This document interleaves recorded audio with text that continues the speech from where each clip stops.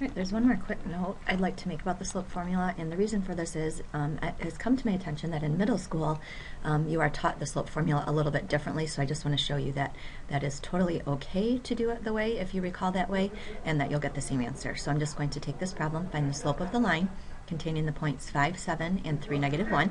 I'm going to do it the way that we would be used to doing it, and I'm going to, without doing the x1, y1, x2, y2, I'm just going to go ahead and subtract my y. So if I subtract my y's, the way that I was showing on the previous video was to do -1 minus 7.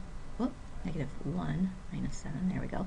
And then subtract my x's, so I'm going to have 3 minus 5, and then I get -1 minus 7 is -8, and then 3 minus 5 is -2. -8 divided by -2 is 4, so I get a slope of 4.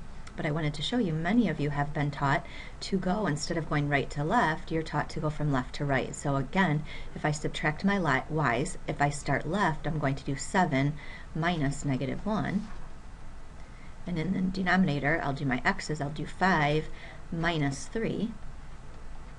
And then on the top, I will get 8. And on the bottom I will get 2, and 8 divided by 2 is 4. So notice it doesn't really matter which way you go, whether you go right to left or left to right, you will get the same answer, and both are 100% acceptable ways. The only thing that is not allowed is once I start going one way, I can't go back. So I can't go left to right and then the other one go right to left. So I have to stay consistent about which point I start with. So hopefully that clears that up.